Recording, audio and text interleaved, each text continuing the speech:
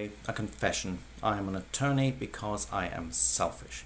I want to live in a society that is stable and safe. That in part is my idea of the pursuit of happiness.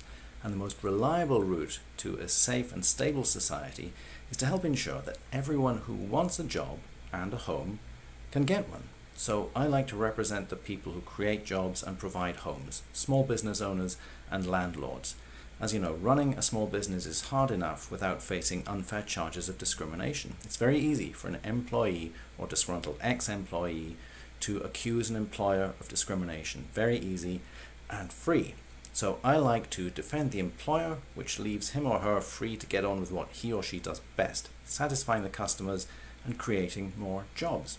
As for landlords, it's very easy for landlords who are the most diligent and thorough of landlords to fall afoul of the law. For example, if you accept a security deposit, there are certain steps, a long list of steps you have to follow. If you miss one of those steps, you could very easily not only end up in housing court, but paying the tenant treble damages and the attorney's fees.